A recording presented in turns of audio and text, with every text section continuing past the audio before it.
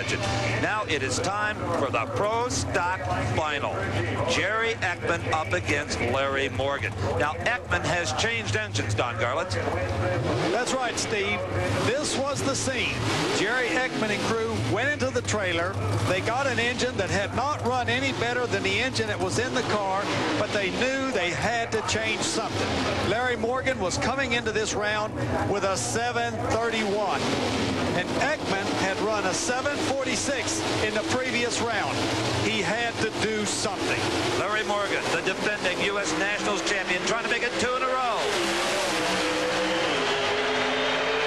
It is Eckman.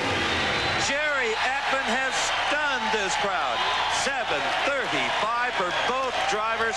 Car owner Bill Orndorff in the black hat has gone crazy. And why not? It's the first U.S. Nationals victory for owner and driver. It's not often that you reach down into the bag of tricks and pull out a winner at the U.S. Nationals, and that's just what they did.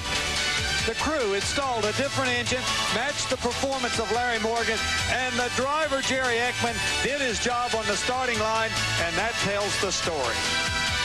Here again, graphically displayed, is the importance of a good start.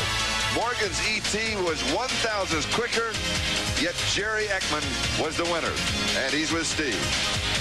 You took a gamble. You took the motor out. There was nothing wrong with it, and you tried another engine. Right.